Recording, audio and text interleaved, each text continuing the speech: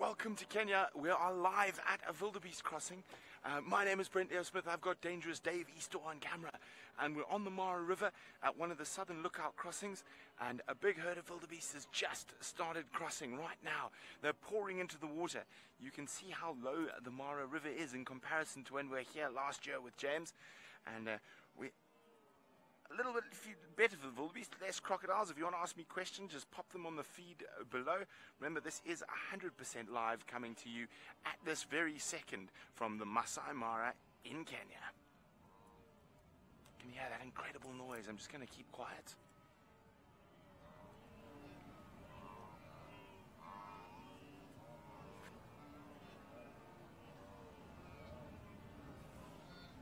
Isn't this absolutely fantastic?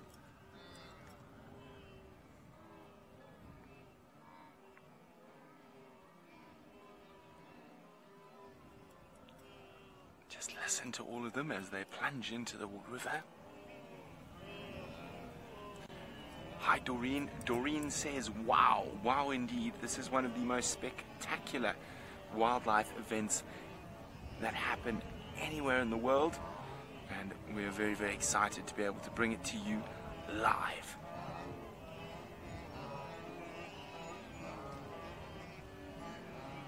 Incredible amount of sound that comes with this. I almost think it's the ones that have crossed come back and start looking for ones they've missed. Hey, where'd you go? No, I saw you yesterday. No, what, you mean no crocodiles in the river? But the river crossings this year are going to be a little bit easier for them due to the low water.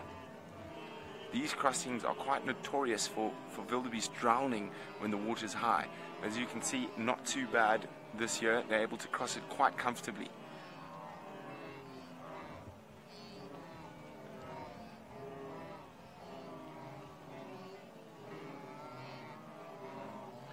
Peter is wondering, are there crocodiles here?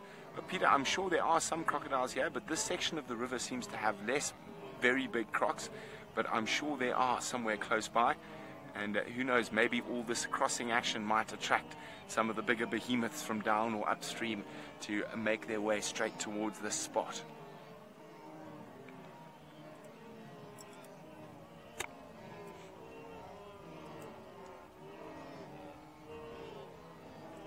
Now, I always find it funny that some of them decide halfway through the river that they want to go back, and of course they're quite often met by quite a stream of wildebeest going in the opposite direction, which sort of forces them to change their mind yet again. Now, believe it or not, I have been to the Mara a few times before, but this is my first crossing, and I'm very happy to be experiencing it live with you. It is absolutely fantastic. Isn't this absolutely magic? Remember, keep your questions coming through. We are live from Kenya in the Masai Mara.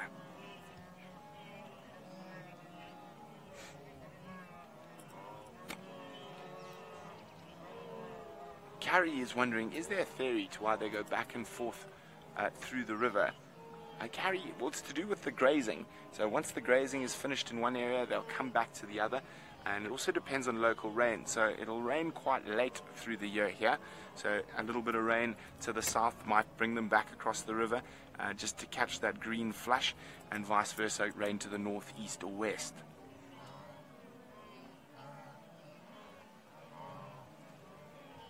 Now, you must always remember to keep a lookout for other predators around the crossings. Certain prides specialize in hiding in the croton thickets and pounce upon them. Now, Jilly was wondering that. Now, this is the Purungut pride territory. This is the same pride I was with Friday night. I spent the whole night with the Purungut pride. So this is the territory, but they were a little bit further south last time we were here. So they might be around, you never know. Now, you will catch, of course, there's lots of people enjoying this incredible experience, and in the wildebeest, you can see, are completely unperturbed, continuing on their merry way through the river. Now, it's difficult to see where the end of this is because they're coming through quite a steep little gully on the opposite bank. But I think it looks like we're petering out to the last few of the gnu's.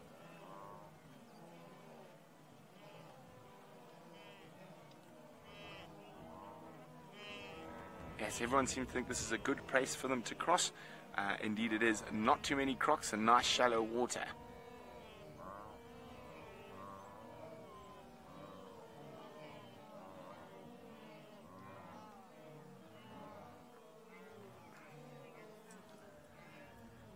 The sounds are absolutely incredible. No, no, where have you been? I was on the other side. I'm back. Missed you. Dave, just go to where they're coming in. There seems to be a little bit of a traffic jam forming there and some collapsing as they hit some mud. So they're still streaming out.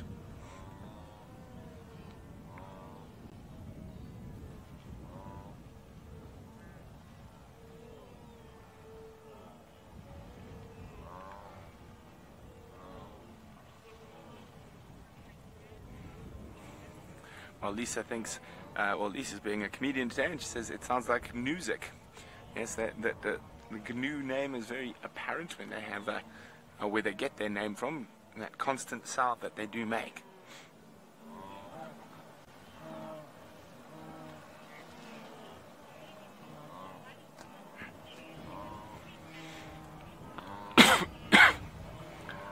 Brian is wondering, well, with the passage this easy, why do other wildebeest decide to go on steep banks with steep water?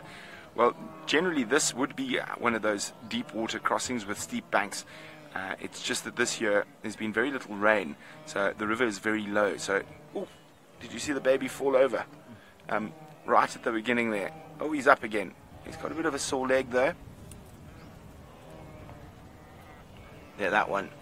Oh, he's fine. He's up on moving in. So, Brian, normally the waters are quite a few meters deeper than this at this time of the year. So they're just very lucky this year. Oh, here comes the next batch out of that little gully. There's a bit of soft mud that seems to catch a few of them as they come through there.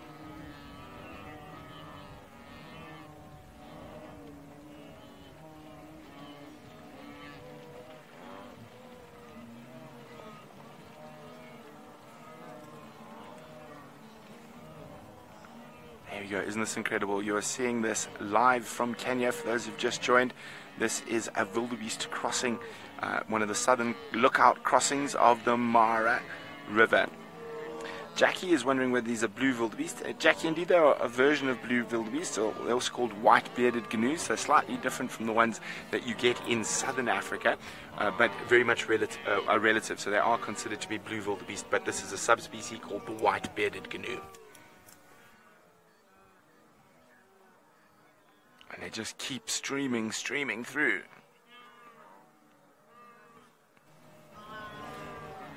And you see they're struggling a little bit in that mud at the beginning.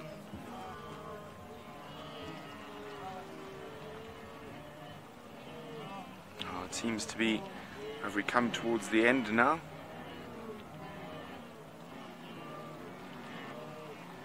Nope, and more coming.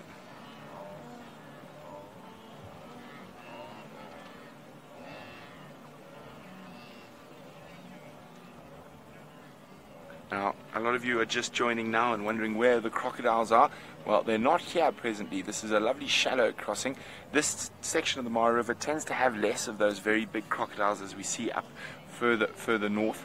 And it doesn't mean there aren't crocodiles here. It just means maybe the crocodiles were around the corner. They might come in, you never know.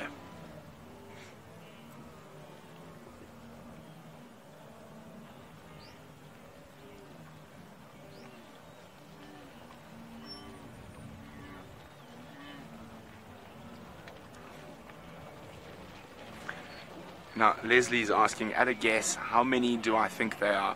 Now, Leslie, if we forget the ones that are crossing right in front of us, and we just take a slight look to the right, Dave.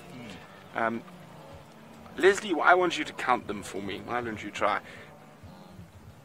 Here we go. Dave's going to give you a pan across. I would say there's a few 100,000 around here at the moment, Leslie. Couple of 100,000 wildebeest. More streaming into the river at the moment.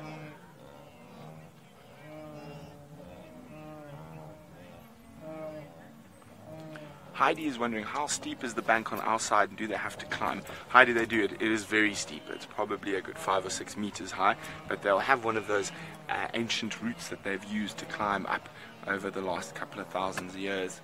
So it is steep, and that's where they're popping out. You see where they're popping out there, Dave? So there, that's where they're popping out. Whoop, there we go. 1, 2, 3, boom. So they're popping out 1s and 2s, so it's obviously quite steep and quite narrow.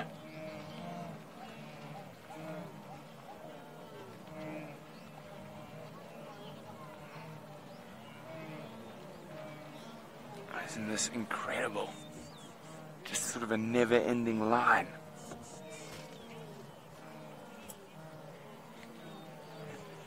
Rishi is wondering, will zebras cross as well? Yes, Rishi. Zebras actually normally lead the crossing, and as we arrived here, there were some zebras crossing through, but they've already passed through and disappeared into the mass. Oh, there's some who've changed their mind. He's decided, no, he doesn't want to cross. He wants to go back. Coming in the middle, Dev. There you go. Is that, no, we're done. We don't want to cross anymore. We want to go back to the other side. This is where quite often quite a little bit of confusion can take place. See, there we go. Just like that. They've turned around, decided they're going back across again.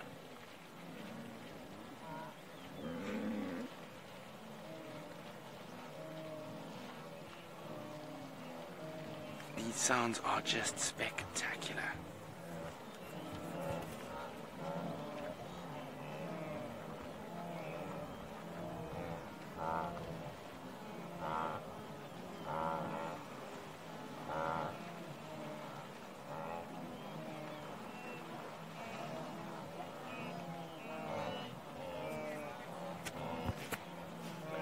Shirley is wondering, will the noise attract predators? Shirley, I think these wildebeest can be heard from such a vast distance that it's quite difficult to say. I'm sure that any lion with a slightly sensible mind knows that there's lots of food close by. And you've got to remember, it's unlike other parts of Africa where you do not have this mass of animals, and the slightest noise might attract the attention of the surrounding predators. But the predators around here, I'm sure, know that the migration is here.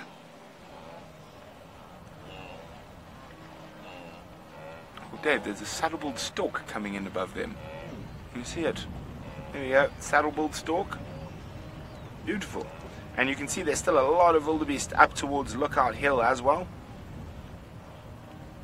Now, the saddle-billed stork will take advantage, like the grey herons and black-headed herons, of all the insects that are disturbed by the wildebeest as they move.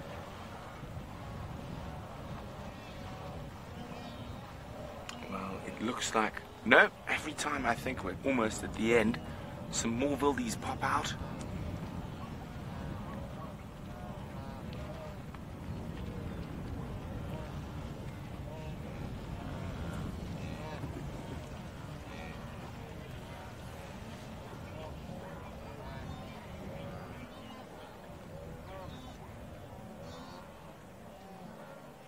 Laura is wondering, how do the babies find their mothers if they separated during the crossing?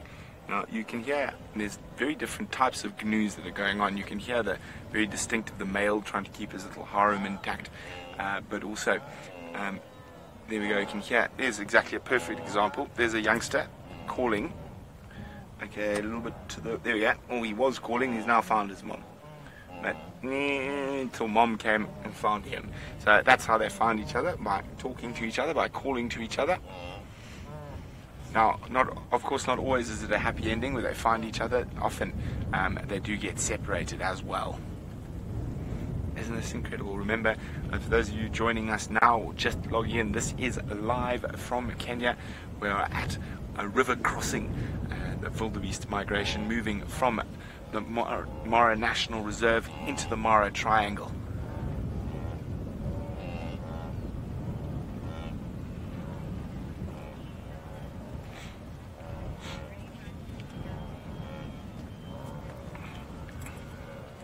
Lishan says, will crocodiles risk injury by attacking in such low water?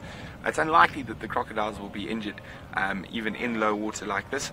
You probably find it's just a little bit harder to ambush the wildebeest. But if there was a decent-sized hungry croc around here, I'm sure by now there would at least be 1 or 2 wildebeest in his jaws.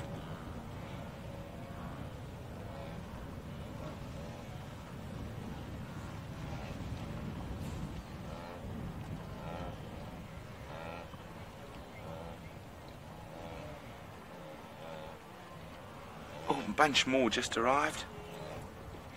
And they sort of tumble down the hill.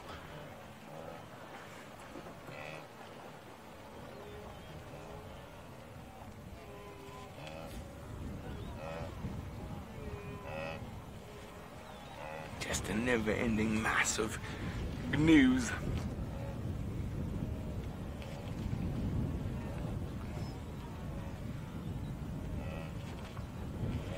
Now it seems to be like there's more building up on the opposite bank. This is quite a long crossing. So you can, a little bit to the right, Dave, not those guys. No, sorry, to the left. There we go, a little bit to the right now. Keep coming. There we go. You see, that's sort of the feeder, it looks like, from where those ones that are popping out down below. Feeding into that little lugger and then out and through.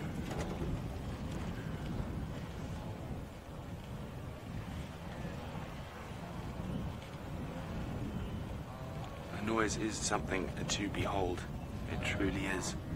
Mew.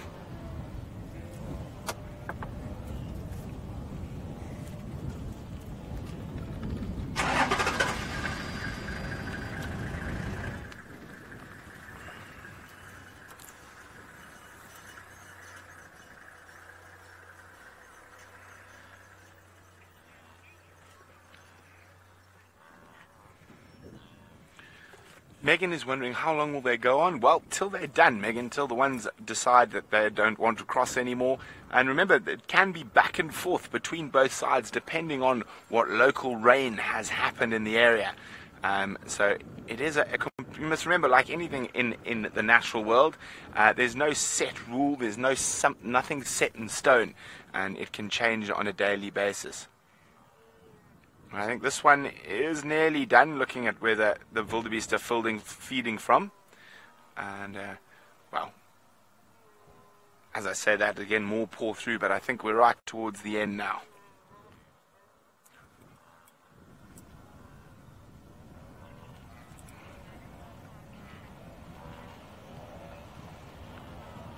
Now, Jilly is wondering how far have they travelled. Now, Jilly, they don't travel one long stretch at a time. They will travel relatively smaller distances and then stop and feed and whatnot. But the whole circuit, I can't remember now, is probably around 500 or 600 kilometers. I'm going to have to double check.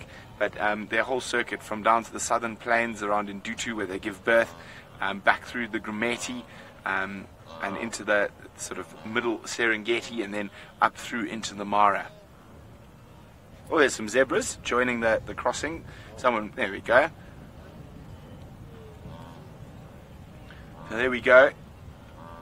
Zebras joining the crossing. Someone was asking a bit earlier whether zebras crossed.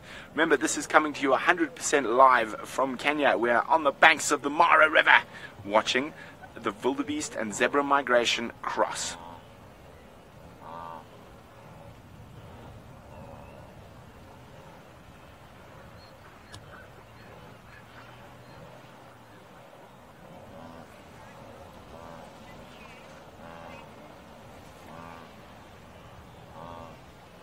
Saibal would like to know, do they choose the same spot to cross every year? Saibal, no they don't. They will have various favorite spots, and in this area there are 3 or 4 crossings that they'll cross every year depending. And we've seen them cross at 2 crossings here so far. So it all depends on the year, the water level, and grass, and depending on where they're going to cross.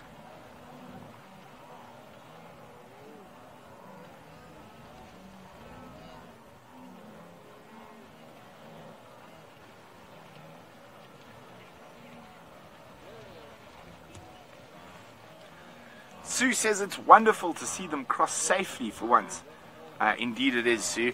Now, normally these crossings are actually quite a lot more dangerous than the crossings that are filled with crocodiles, because when the river's high, a lot of animals drown here.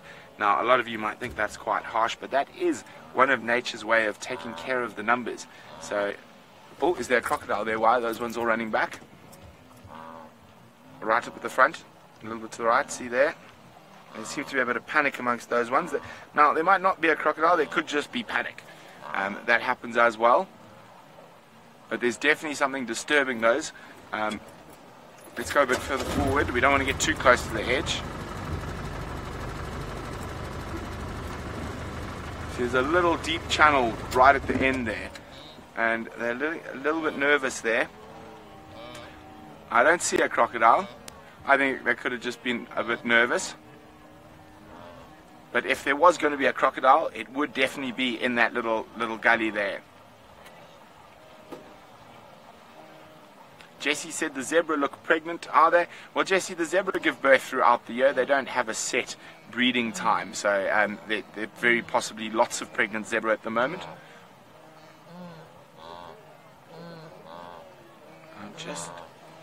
It just seems to be a bit more panic now. Now, that could just be one individual panicking, or there could have been a crocodile there that missed, but we can't really see from this spot. I don't think there's a crocodile. I just think there was a bit of panic. But as I said, if there was going to be a crocodile, that would be the spot where it would lie in ambush.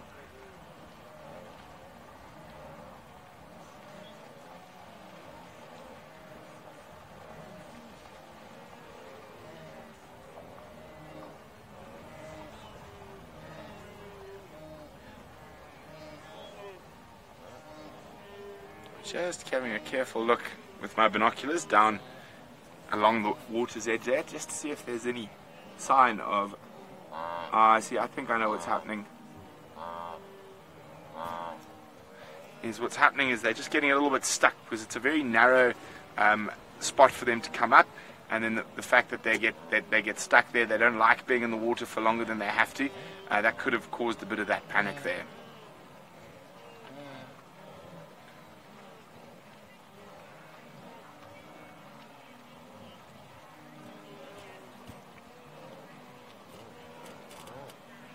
Brian's wondering whether they are able to maintain their harem after crossing, or do they just find more? Now, it's very difficult to maintain their harem. They're constantly losing it and regaining it. Well, there we go. That's the last of this crossing by the looks of things.